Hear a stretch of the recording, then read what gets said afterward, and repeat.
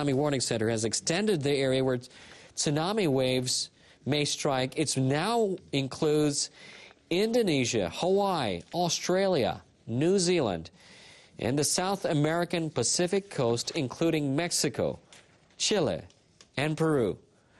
Earlier, the center issued a warning for Japan, Russia, Marcus Island, the Northern Marianas, Guam, Wake Island, and Taiwan.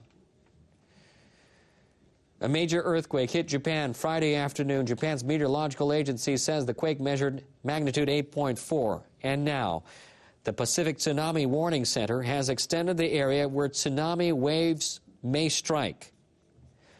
Its warning now includes Indonesia, Hawaii, Australia, New Zealand, and the South American Pacific coast, including Mexico, Chile, Peru.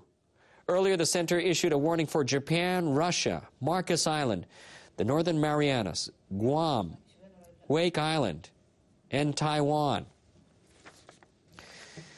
Please note that when tsunamis hit, it is not just one wave, but several waves that come. Japan is experiencing tsunamis over about 2 hours after the quake has hit.